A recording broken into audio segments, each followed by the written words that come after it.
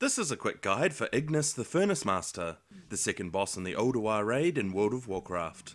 Please note that this guide has been put together with timewalking in mind. The first move of note is Scorch. Ignis will spew flames down in front of him, causing the ground to become molten.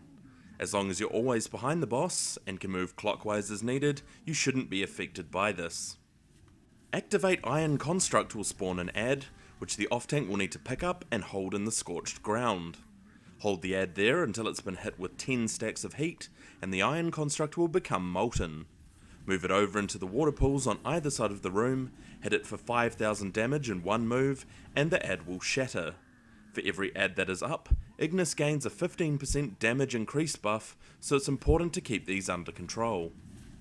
Flame jets will happen periodically, and flicks everyone up into the air, interrupting casts.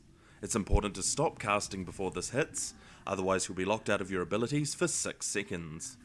Everyone will also take a bit of damage over the seconds as well. The final ability of Ignis's is Slag Pot.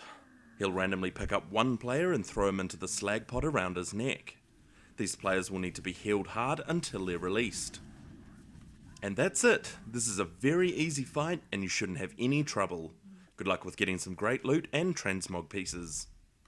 If you found this video helpful, please hit the like button or subscribe to keep up to date with loads more achievement guides coming soon. Thank you for watching.